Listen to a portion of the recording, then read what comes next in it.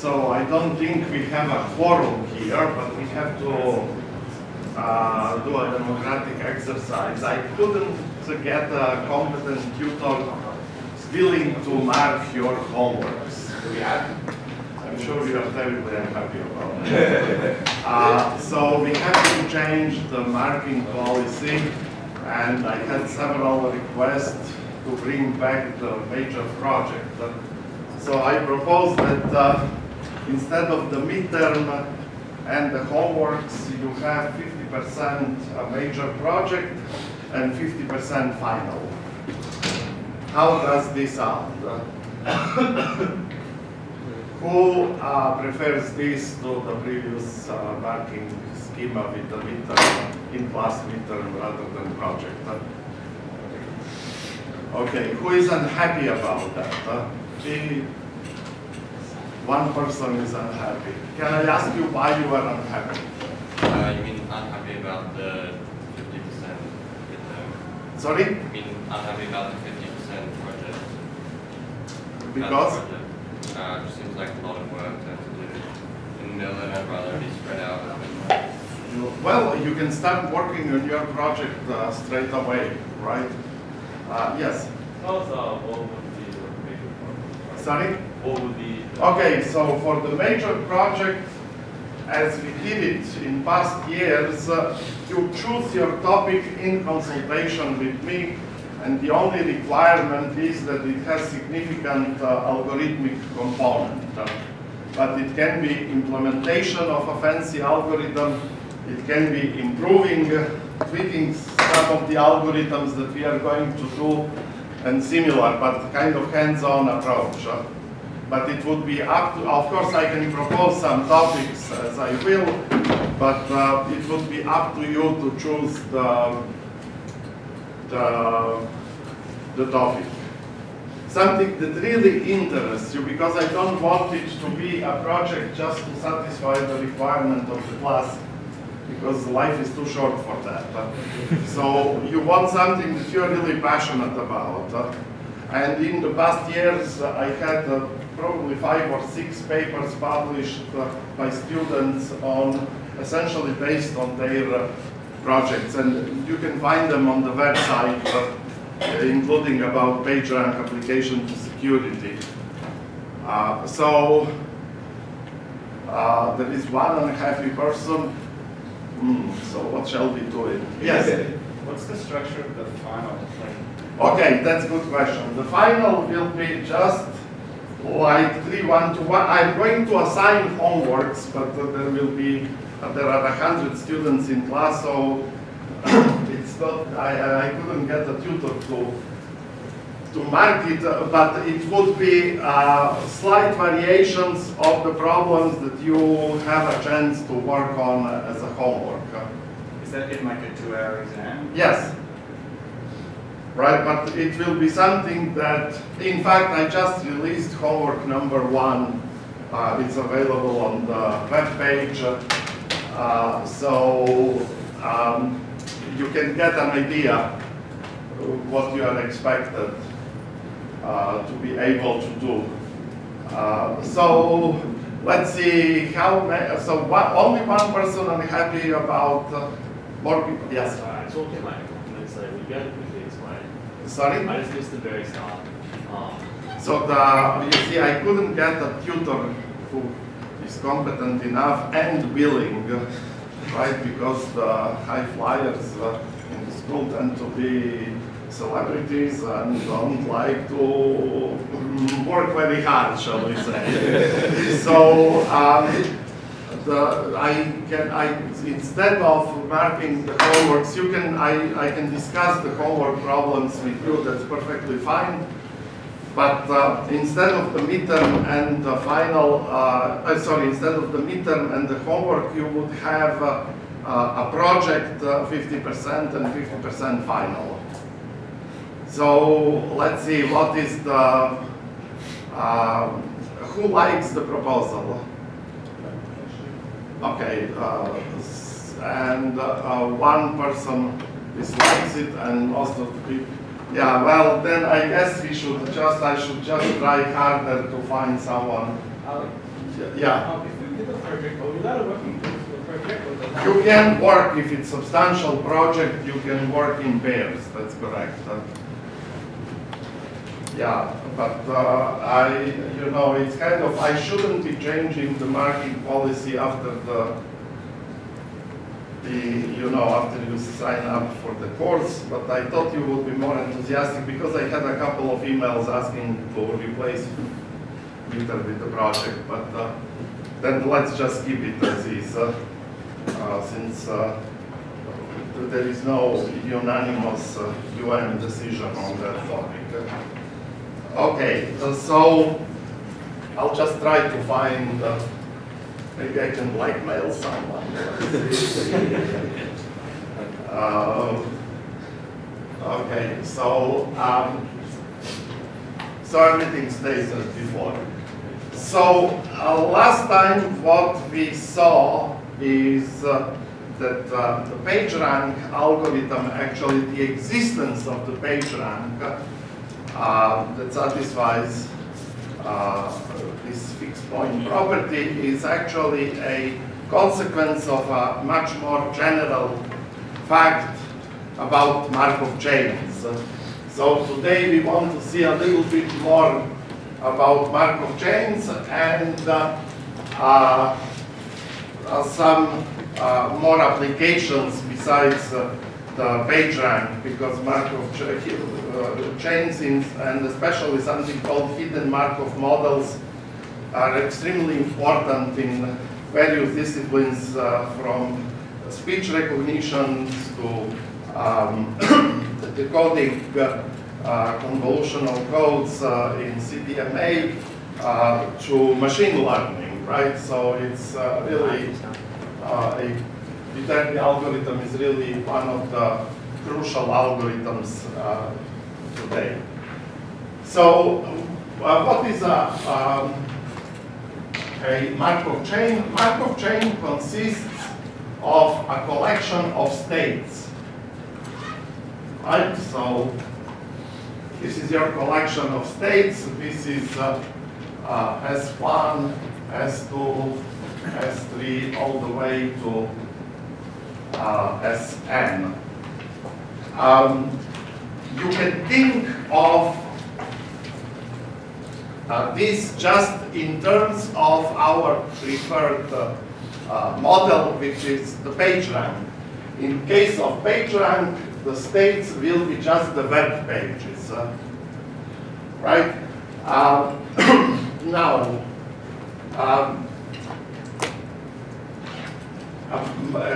Markov chain is kind of, so to speak, an evolutionary process, right? So we have a discrete time, say t equals to 0, then t equals to 1, t equals to 2, and then all the way somewhere here, small t equals to some capital T. And we consider the states at each instant in time, right? So this is just another copy of the states. And similarly, for every other instant in time, until when the evolution stops, right? Now, initially, we have a probability distribution which gives you the probability for the chain to start its evolution from that state, right? In the case of our random surfer, what is the initial probability of each state? It's uniform probability. So if, let's put S capital N here, so the probability is 1 over n, 1 over n, and so forth. Right? Now, the besides the set of states, Markov chain consists also of a table, right, of probabilities.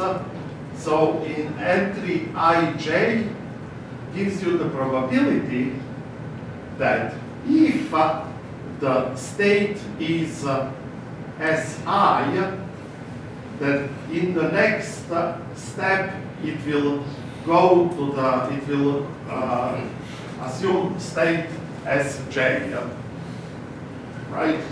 So in particular for our Markov, for our page rank, right, we will have that probabilities, say this is S1 and this is S4, right?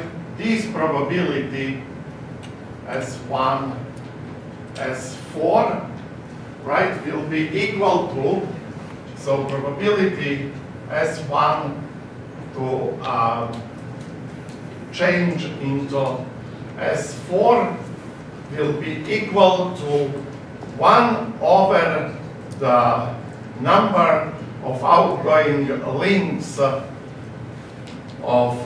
S1 if the page S1 has outgoing, so S1 has out, actually in the revised version of PageRank it's alpha, right, times this. Okay, let me just be completely precise. So it will be this, right, plus 1 minus alpha divided by n if S1 has a link to S4, right? Else it will be just 1 over n otherwise, right? So in our case of PageRank, some probabilities will be strong depending whether this web page has a link pointing to that web page, and some other probabilities will be weak, right? The other probabilities will be just 1 over n, right? Now, if I have any state, what is the probability of the Markov chain that, let's denote this, let me see what notation I used. What notation did I use? What is the probability? Okay, probability at I guess I will put it as a superscript. At t equals to 1, that the Markov chain is in state, certain state Sj. What is this equal to? So here is my state Sj. Yeah? Given the initial probability distribution, right, of probabilities to be in particular state, what will be, and ignore this, this is just for the PageRank example so that you can kind of visualize this easier. For us, this will be just a generic probability P S1, S4. What is then the probability that after one step of evolution, right, that I end up at the state Sj? How can I get to state Sj?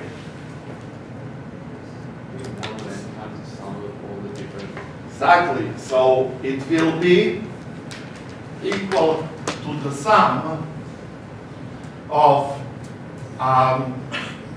probability when t equals to 0 to be in the state Si, right? Times probability to change from state I into state Sj, and I have to sum up this for all I equals from 1 up to capital M, right? Because the only way to end up at state Sj after single step evolution of my Markov J is probability to be previously in a particular state Si times probability to make the appropriate transition, right? Are you with me? Right? So this will be simply sum of all these probabilities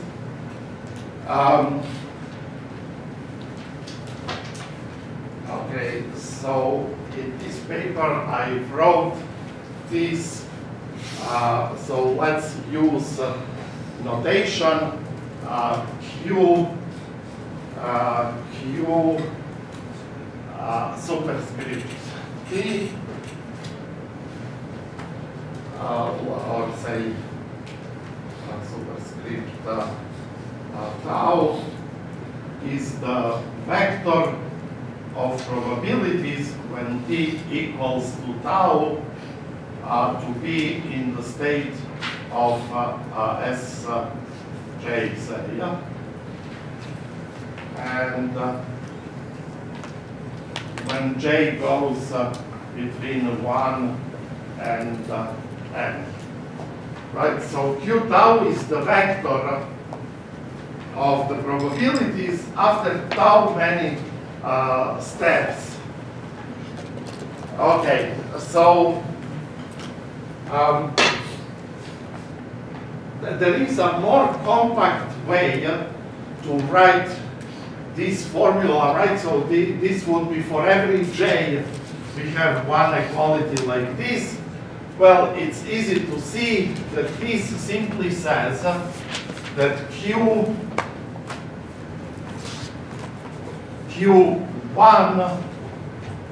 vector Q1 is equal to vector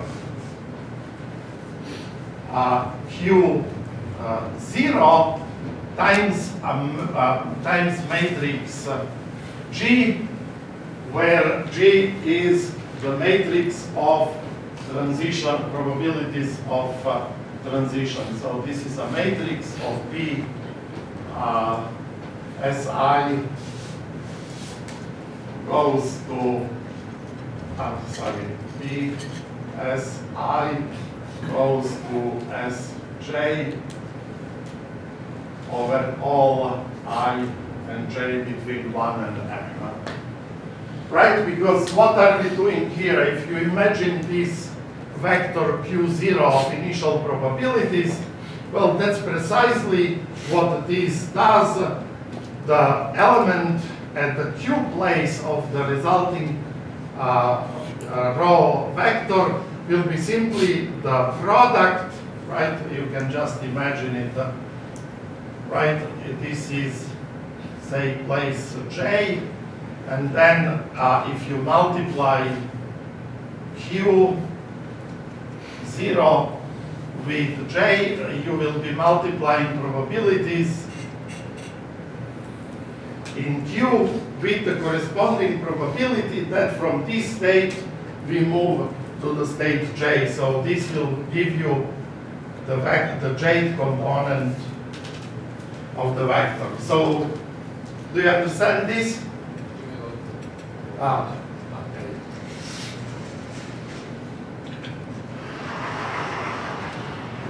Right, so this is now just, right, this sum is precisely what this, right? Because what does it look like? It looks like this. This will be Q0 S1, Q0 S2, right, up to Q0 Sn, and then you multiply these, right? If you multiply with jth column, here you will have a probability to go from state S1 into state Sj, probability to go from S2 into Sj, all the way to probability to go from Sn into state Sj. So when you multiply Q0 of Si, right, when you multiply this, you will be multiplying it precisely with this entry here, Si into Sj, right? So this will multiply precisely this, and then, of course, you sum up everything, so you get precisely this expression. And if you continue the evolution of the Markov chain, then, of course, for each subsequent state, so any state Q t plus 1 will be obtained from probability distribution of states after t plus 1 many steps will be probability distribution over states at t times matrix G, right? For exactly the same reason. But then we can combine all of these yes? Wouldn't G change for every T? No, because that's an important fact. The probability of going from one state into another state does not change with respect to time. Which means that, for example, if I'm surfing the internet, my probability to go from one particular page to another particular page doesn't change with time, because it will always be equal either if there is a link, it's the probability up. If there is no link, it's just 1 over n. So this doesn't change with time. Yes? What if new web pages are created? Sorry? What if new web pages? Okay. The question is, what if the new web pages are created? Page rank is not computed once and frozen. What Google does, when it computes the page rank, it computes it for whatever pages it crawlers discovered. In the next round, right, the crawlers will do complete search of the internet and update the database of all pages, and then the page rank is computed from scratch. So what?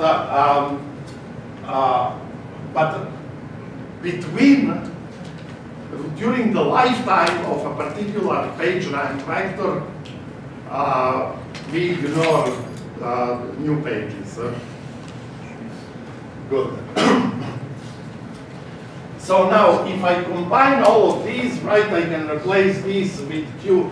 What is this equal to? This is equal to QT times, and here I'll have QT minus 1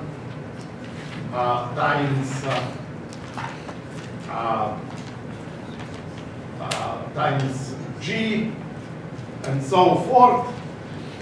So what I get is that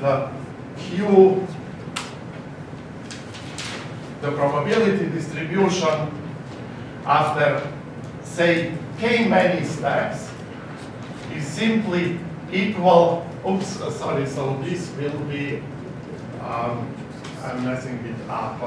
So Qt is equal Qt minus, so I am having here, this will be now equal to Qt minus 1, right? times G times G, right? Because what do I have? I have Qt plus 1 equals Qt times G. Then I have Qt equals Qt minus 1 times G. If I combine these two, I can replace this here, and I get, so this implies that Q, I don't know why I keep writing, Q T plus 1 is equal to Qt minus 1 times G, and if you keep unwinding this, this will become Qt minus 2 times G cube, and so forth. So at the end, we see the pattern here that Qk is Q0 times G to the power k. Right. Now,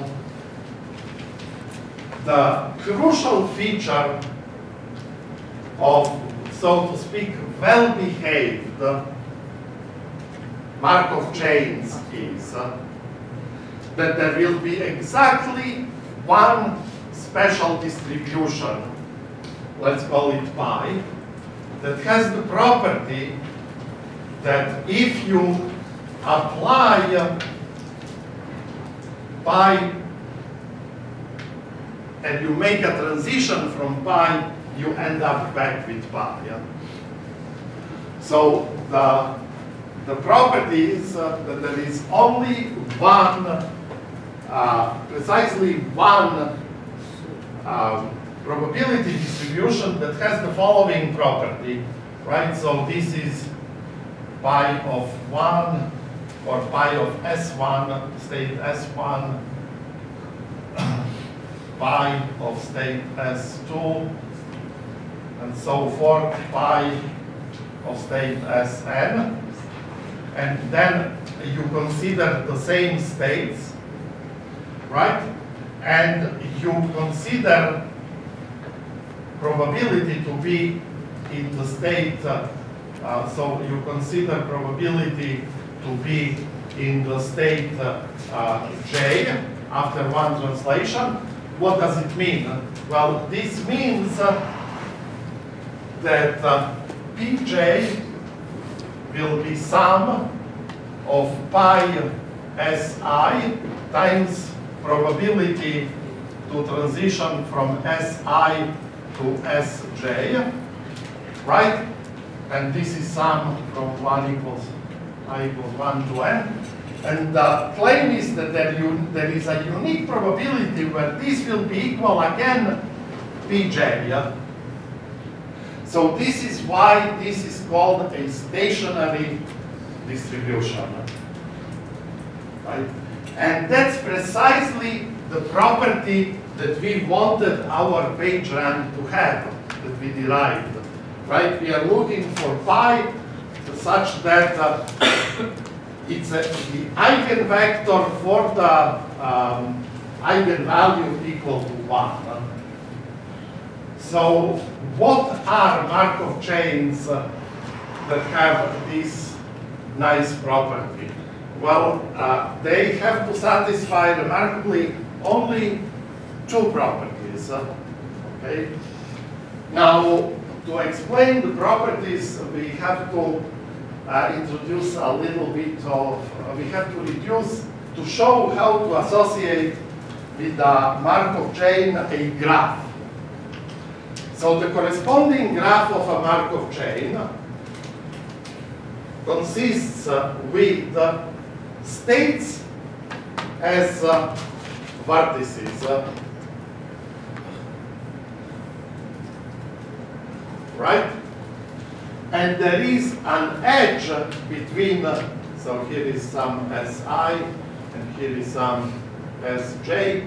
There is an edge between vertices I and j, the rated edge, if and only, so edge exists if and only if probability of going from the state Si into the state Sj is strictly positive. It is not zero. Right? What would this graph look like for the page rank? It will be complete graph, right? Because of these small probabilities. So now, in a graph like this, we say that Markov chain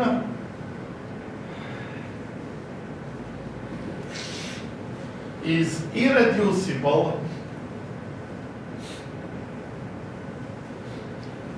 if the corresponding graph, let's call it gamma, if graph gamma is strongly connected.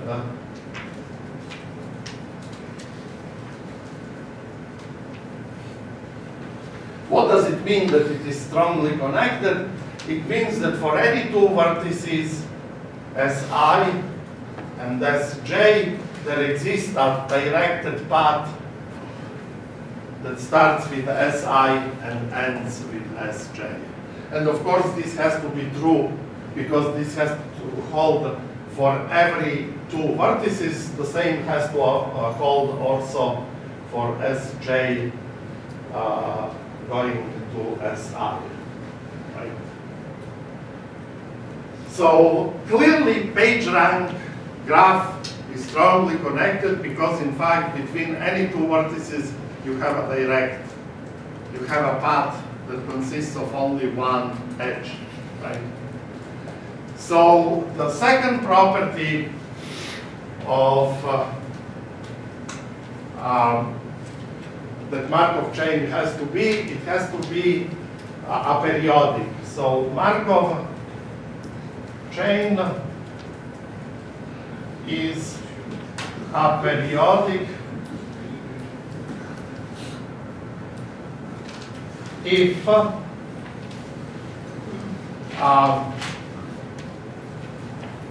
the following, if there is no state such that every loop containing that state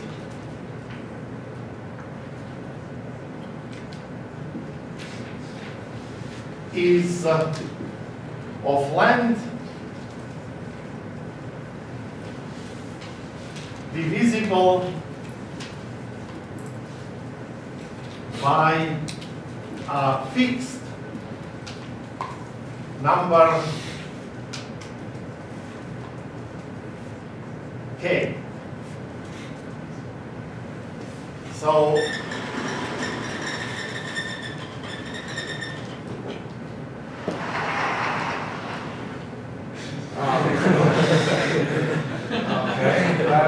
requires some sorting algorithm.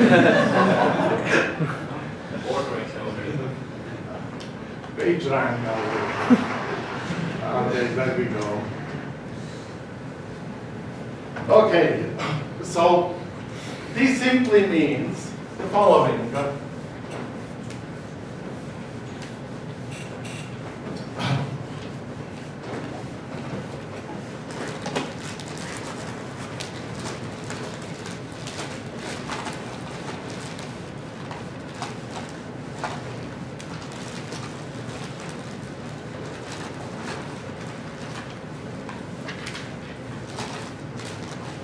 This simply means the following.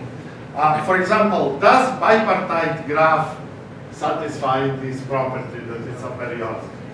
No. If a graph is bipartite, every closed loop must be divisible by what number?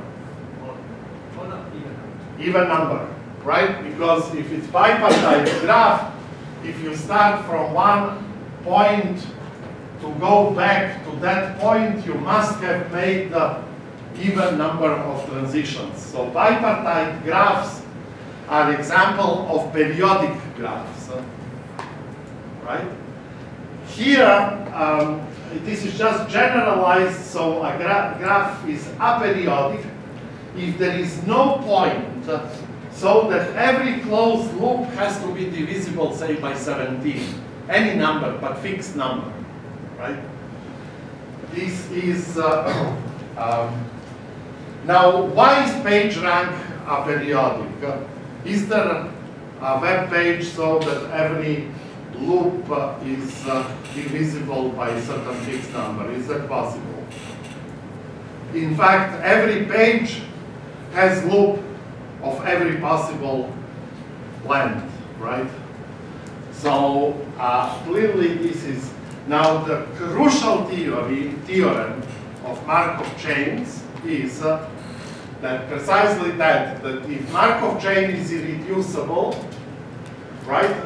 What in our intuition irreducibility simply means there are no traps, right? Because there has to be a path from every vertex to every other vertex. So you remember, if you have a trap, a bunch of web pages that are connected to each other, but they don't go out. Once you enter this, obviously there will be no path from any point in the trap to any other point outside the trap. So this is all very intuitive. Yes? Explain why there's no loop such that this is by a fixed length case because you go around and around and around, correct? You mean for the PageRank? Yeah, for PageRank. For PageRank, so what you know, PageRank is completely connected graph. So for PageRank, take any point and say, why is it not the case that all paths are of length divisible by 18? Well, simply because I can make a path of length 19 if I want. Well, it has, yeah, of length 19. So it's not the case like in bipartite graph. In a bipartite graph, you have to make even number of transitions